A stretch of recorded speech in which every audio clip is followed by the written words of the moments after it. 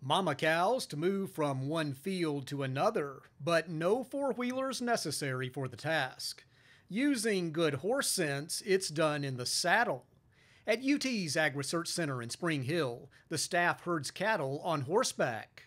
Absolutely. So a cow really perceives the horse not necessarily as a horse. It perceives that horse as a larger cow. And in the livestock world, size does bring dominance. And dominance brings respect, says Kevin Thompson, Ag Research Center Director and experienced rider and trainer. He's used horses to herd cattle a number of years, which he believes creates a lower stress environment for this valuable agricultural commodity.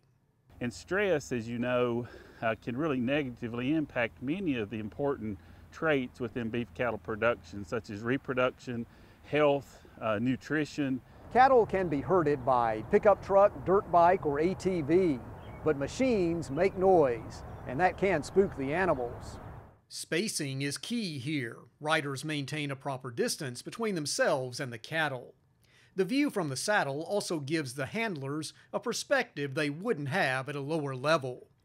Thompson says his dad taught him, in agriculture, you need the right tool, and here you need the right horse.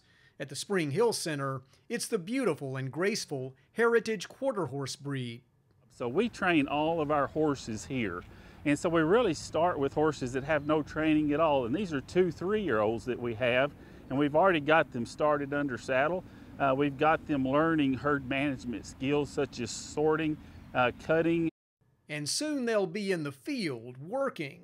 Herding cattle on horseback is efficient and safe, a throwback method that just might be the best way to do this job in modern times. This is Charles Denny reporting.